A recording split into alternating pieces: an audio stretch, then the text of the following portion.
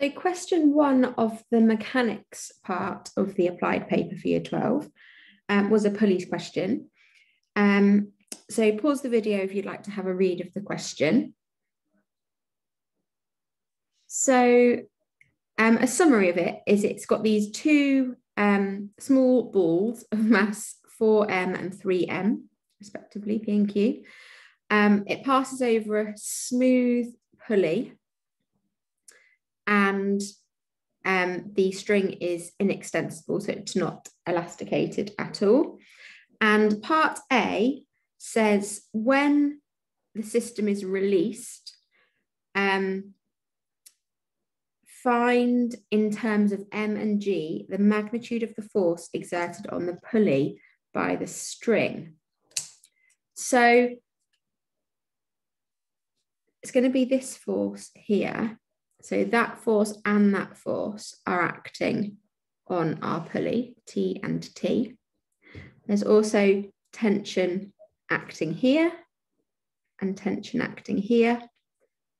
And we've also got acting downwards, 3mg and 4mg. They're the only things that are acting in that system. So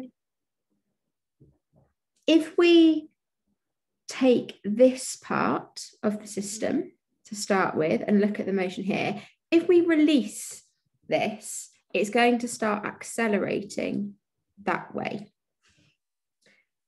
downwards, and that way upwards. Okay, so let's take the direction of motion as positive and deal with this side first.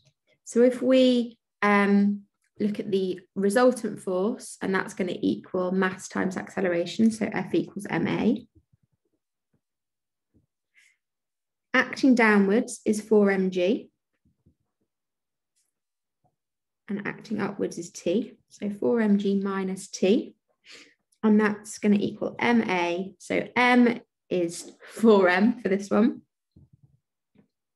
times the acceleration. So that's that side of it. And then if we look at this side, again, we'll take the direction of motion to be the positive. So the resultant force over here is T minus 3mg.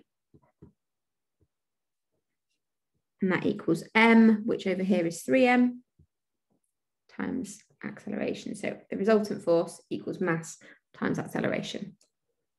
So we've got two equations there. I'm trying to find T so that I can take 2T acting down on the pulley. So let's rearrange this one. So if I rearrange that to make MA the subject, MA equals 4mg minus T over 4, and I'm going to substitute that in there. T minus 3mg equals 3 lots of 4mg minus T over 4. Now let's multiply by 4 and multiply that 3 in there. So if I multiply by 4, it's going to be 4T minus 12mg, and then that side would be 3 lots of 4mg minus t, just that 4 would cancel out, and then if I expand that 3 in, I get 12mg minus 3t. So now I'm just going to rearrange this to make t the subject.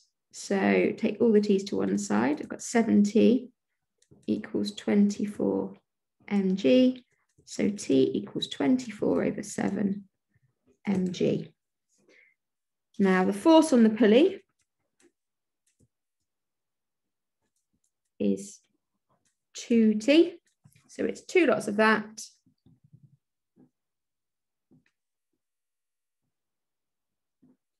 So it's 48 over 7 mg. And that's our final answer.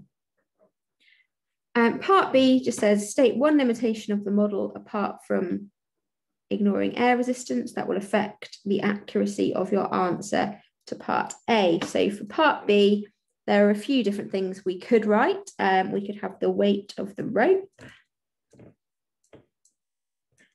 We could have the string might not be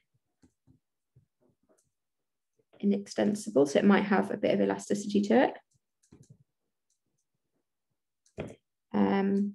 What else could we have? We could also say that the system might not be smooth, so the pulley system may not be smooth. So any of those three things would be fine. That's question 1 of the mechanics.